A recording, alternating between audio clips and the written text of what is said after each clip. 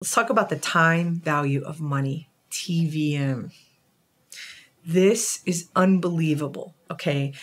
As time goes on and you don't make investments, your money is going to stay stagnant, all right? It actually could possibly decrease, sort of, in a way, because your money won't grow at the rate of inflation if it's sitting in a savings account making nothing. Now, some markets, remember earlier we talked about the economic cycle? So based on the economic cycle, there's different times when savings accounts pay money.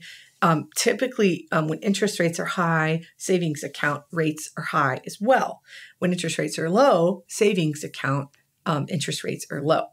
But the time value of money is key, and it allows you to not go on in years and not make investments, okay?